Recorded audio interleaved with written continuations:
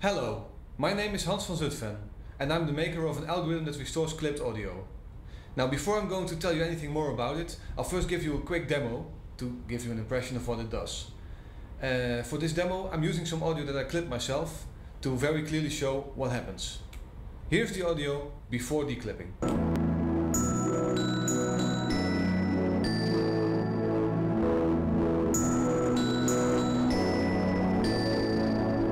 And after declipping, it sounds like this.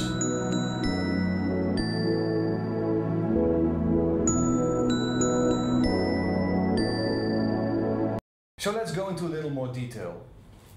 Let's say we have this green signal and we clip it at the location of the black line.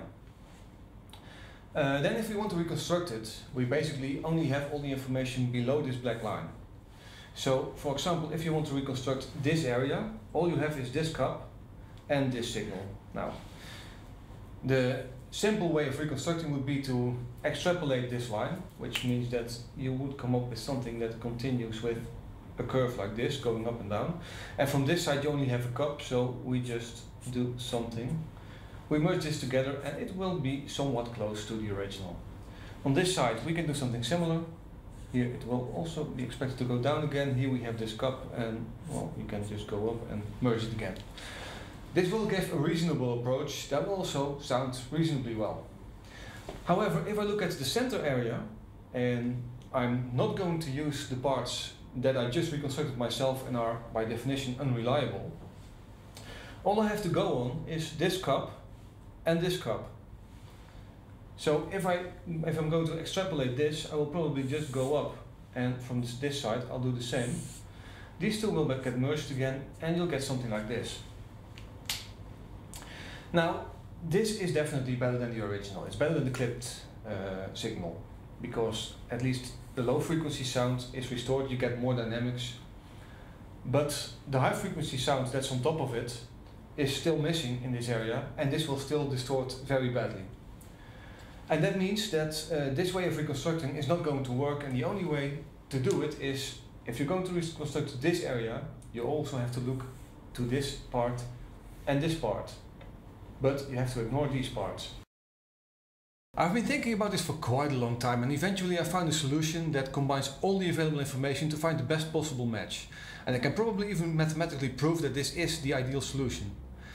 I then wrote a heuristic algorithm that approaches this best possible solution in a constant amount of time, and that also means that it's now usable in real-time applications.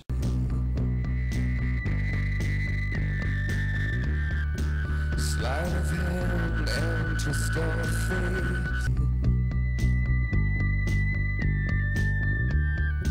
Sleight of hand and twist of fate. Now it's time for some real-world samples. One track that's really known for being badly clipped is Scar Tissue by the Red Hot Chili Peppers.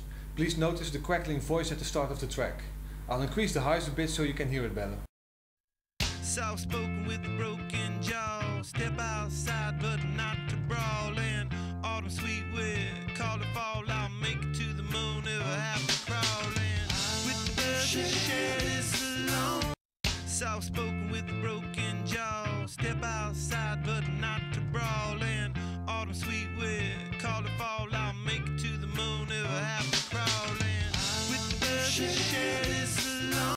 There's one important issue remaining, and that's accurate clipping detection.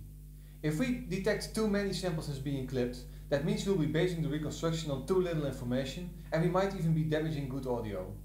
On the other hand, if we detect too few samples as being clipped, we'll be basing the reconstruction on bad data, which is even worse. Now you might think it's simple, you just take the samples at the top and at the bottom of the waveform, but unfortunately due to things like equalization, MP3 encoding and analog audio paths, things are often not this obvious. Here are some images from Metallica's Death Magnetic album from 2008, which is notorious for the extreme amount of clipping. As you can see, there's not a clear level above which clipping occurs. The lines are not flat, but tilted or even curved, and they're noisy. The Declipper uses 5 different methods to determine if a sample is clipped or not, and only if they all agree that the sample is clipped, it will be declipped.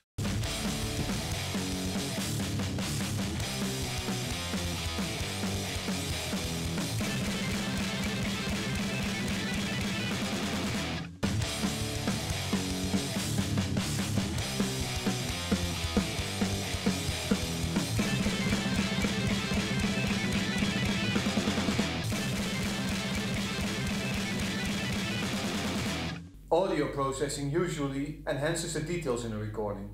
Unfortunately, in case of clipped audio, that means that it will enhance the clipping distortion. And if you check today's top 40, you probably won't find a single track without clipping distortion in it. The Declipper helps there. And it does more than that. If you look at the images here behind me, you can see that it also restores the loss dynamics caused by clipping.